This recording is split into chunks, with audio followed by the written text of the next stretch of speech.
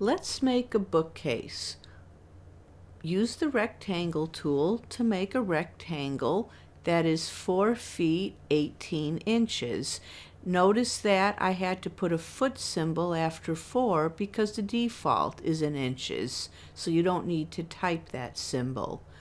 Pull it up 6 feet. Always type in the number you want right after doing an operation. Offset to make some edges. Again, you can type a number or just offset by eyeballing. Pull in, and now we have the body of the shelf of the bookcase. Triple click to select it all and then make it a group so the shelves won't stick to it. Now use the rectangle tool to make a shelf, and this can be a little tricky sometimes, but keep trying. And once you've done it, double click to select its face and perimeters, and then make it a component. We're going to array this component. To do that, first copy it with Move and the Control key, and then the array will be in between those two shelves.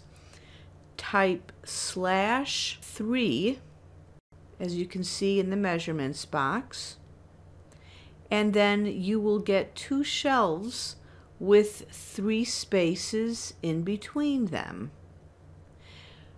Now we don't need the first shelf anymore and the original copy, so erase them. And then edit the remaining component shelves. Double click to open the component editing box and give them some height and thickness. That is, push back their thickness. Now if you want a top, then offset the top face.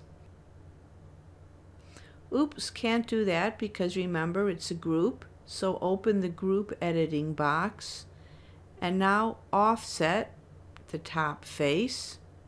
It can be a bit tricky too. And then pull it up.